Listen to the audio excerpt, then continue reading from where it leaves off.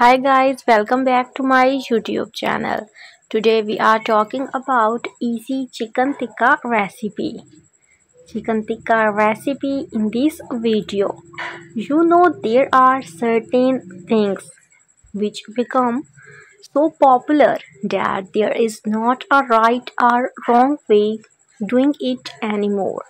Chicken tikka is one of those things, although I have a huge disagreement with the people who make chicken tikka masala in West. It doesn't have cream people, but there's a debate for some other day.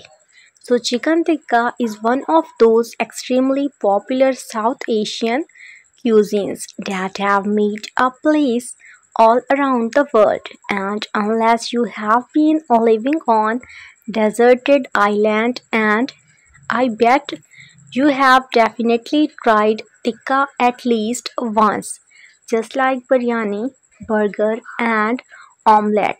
This one has a million different versions on internet, and I am about to share one more.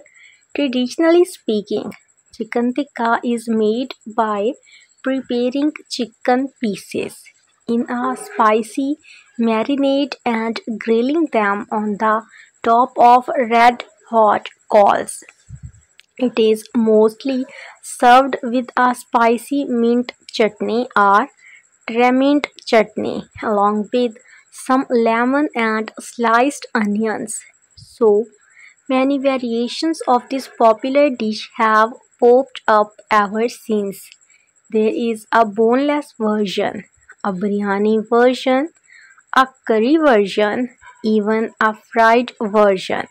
But today I thought before I talk about any of fusion recipe, let's cover the basic spices to make chicken tikka.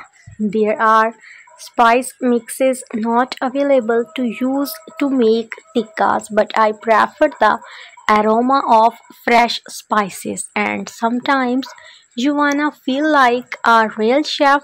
Am I right? Here I am showing you the pictures of the all things all you need to cook up the delicious, and I am diving right into the steps now. So, preparing the chicken tikka marinade. So the above pictures depicts pretty much all of the things you need to marinate your chicken. All one of the small bowl that look empty actually has salt in it, and we just know FYE stuff. The color of chicken tikka is usually due to an addition of orange-red color. Some restaurants go very heavy-handed with the color, and I personally don't like my hand to turn orange while I am eating. So it's a personal preference of how much color you want to add. I like to add just enough to give a reddish hue but not go over the top really. Use good quality color to do this. Some people use beetroot juice to give a natural color. I have not tried this as yet. If you have, let me know how that work out for you. Thank you so much for watching.